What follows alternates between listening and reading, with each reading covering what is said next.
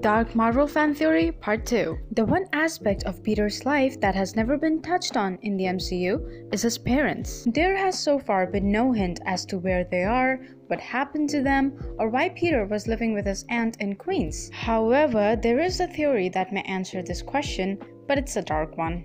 The theory states that the parents of Peter Parker were killed during the attack on the World Trade Center on 11 September 2001. With Peter being confirmed to be 15 years old in Homecoming, the dates could match up, but there is more compelling evidence to believe this theory to be true. Throughout Homecoming, it is established that Peter has never been on any type of airplane before, and that he has a crippling fear of heights. Both of these would be perfectly explained by his parents tragically dying in 9/11 attacks, and it would loosely follow their comic background of being murdered whilst flying in the air. Yeah, in the comics, they're both killed in a plane crash. Guys, I have mixed feelings about this theory. What do you think?